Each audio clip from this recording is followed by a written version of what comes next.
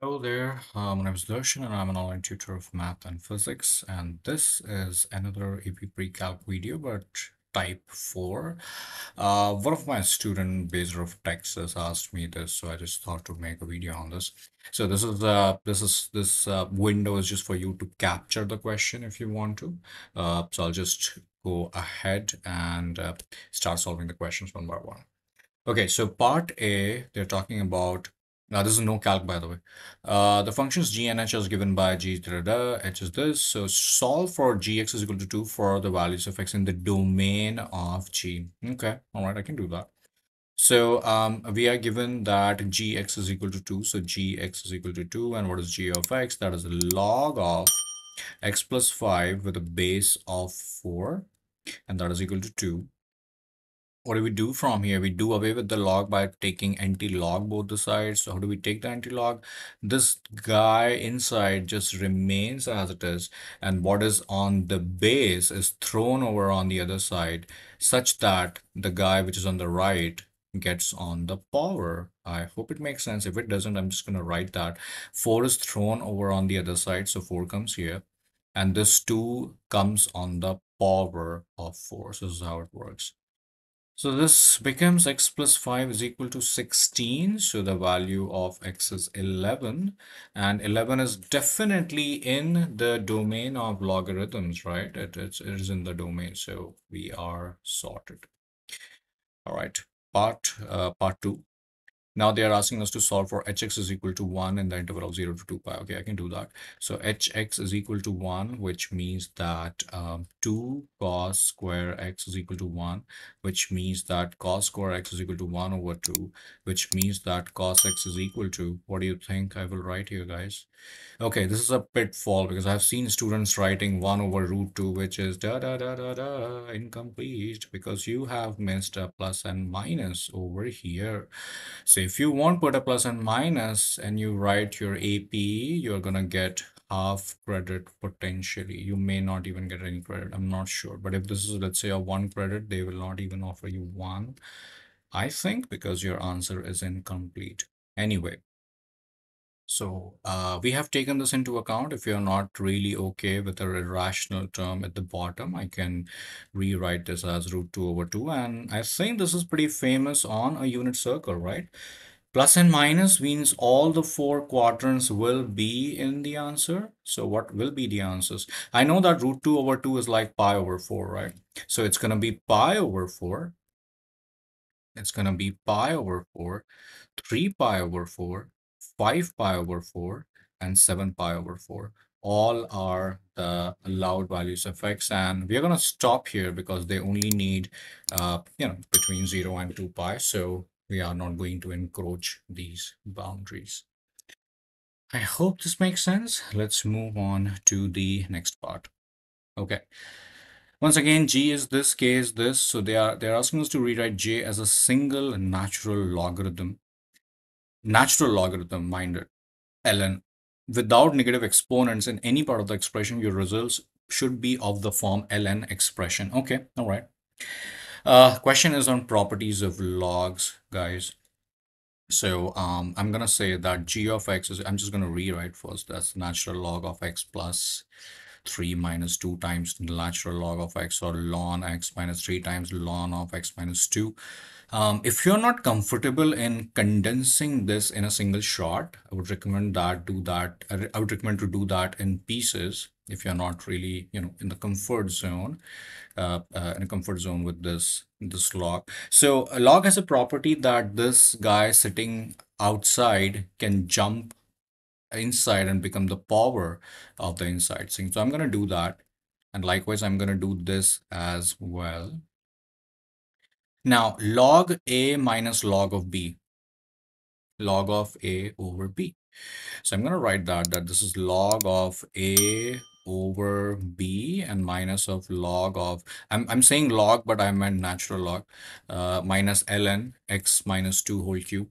And once again, ln A minus ln B is ln A over B. So this is where you have to be a little careful because you have multi-label fractions. So I'm going to write it very carefully here. X plus 3 over x squared, which is the first guy over here, over the second guy, which is x minus 2 whole cube. Obviously, this looks really, but not pleasant, definitely. So I'm going to use something which is called a KCF rule, keep, change, flip, to redecorate this. So if you use keep, change, flip, that's going to look like log of um, natural log of keep, change, flip means I'm gonna keep this guy. I'm going to change the division to multiplication, and I'm going to flip the other party, which is 1 over x minus 2 cube. Okay. I think this is my answer, right? Ln of x plus 3 over x square, x minus 2 whole cube. I don't think so we can decorate this any further. Yeah, and do we have any negative exponents? Not really. So yes, I think I'm gonna box it up, and that is my final answer. Okay, all right. Not having enough space, so let's move on to the next page and try the next question. Part 2. They are saying that rewrite kx as an expression in which cos appears only once and no other trig function is involved. Okay, all right. So I know that sine can be easily converted into cos. In fact, not sine, sine square to be more precise. Courtesy Pythagorean identity. Pythagorean identity suggests that sine square x plus cos square x is equal to 1, which means that sine square x is equal to 1 minus cos square x. Let's replace this with 1 minus cos square x over 1 minus cos x. They need only cos, right? They don't need cos square. So please be advised, if you leave your answer like this, you will not get any points for it. You need to get rid of this cos square somehow.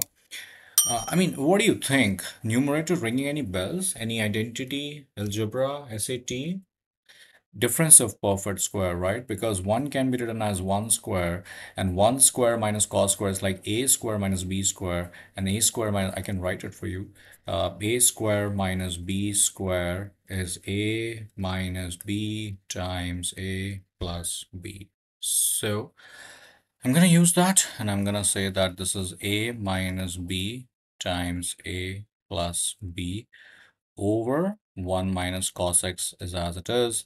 These two are crossed out, so my final answer is 1 plus cos x. Just going to make some space here. I think you already got the idea. So kx is equal to 1 plus cos x. Just going to box it up. All right, excellent. Last part C remaining. Okay, the function m is given by this, and find all the input values in the domain of whether 0 or okay. Output value is 0. What is the output value? Obviously, the value of m. So this is a simple question of solving a trig equation of cos 2x plus sine 2x. Sorry, cos 2x plus cos x is equal to 0. So the output is 0. Well, cos 2x, ring any bells? Double angle identities, because this is twice of the angle. Cos 2x definitely has 3 double angle identities, but I'm interested in the one which only gives me in terms of cos, so that I don't really want to introduce another trig function over here. Because I already have a cos here. So cos 2x in terms of only cos is 2 cos square x minus 1, and plus cos x is as it is. So this becomes 2 cos square x plus cos x minus 1 is equal to 0. This is a quadratic equation. If you don't see the quadratic yet, make a simple substitution of cos x as, let's say, y. So this becomes 2y square plus y minus 1 is equal to 0.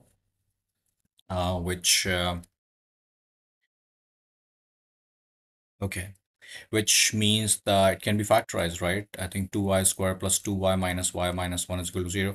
Guys, if you don't understand this step, just let me know in the comment section. 2y is taken as a common factor from here. I'm left with y plus 1, and minus is taken as a common factor from the other. So I'm again left with y plus 1, and that is equal to 0. So y plus 1 is once again taken as a common factor. I'm left with 2y minus 1. So in general, I mean, all in all, I want to factorize like this. Now, if you do not want to apply this method, if you want to use maybe slide and divide or anything else, that's totally fine. And what's important is you should arrive here And now we're going to use the zero product property, which says that if the multiplication of two numbers is zero, then the first number should be zero, or expression should be zero, and the second expression should also be zero, which means that y is -1 and y is 1 over 2. All right, running out of space here. So moving this over on the left. Okay, so what is y, by the way? I don't need y, I need x. So y is cos x, right? This is where we made that substitution. So we're going to reverse engineer now because cos x is -1. And when is cos x -1? Remember, they are asking in the domain of m. So don't make the mistake of only answering in the unit circle. This has to be a generalized solution because the domain of m is all real numbers. Cos is -1. In the unit circle, cos is -1 when x is pi. So the generalized solution will be 2k pi plus pi. That's solution number 1. Solution number 2 is cos x is equal to 1 over 2. So cos x is 1 over 2 in two cases, right? Either 60 degree or pi over 3. Pi over 3 is 60. That's quadrant 1. And then quadrant 4 as well, right? Which is 5 pi over 3. So what is the generalized solution for these two?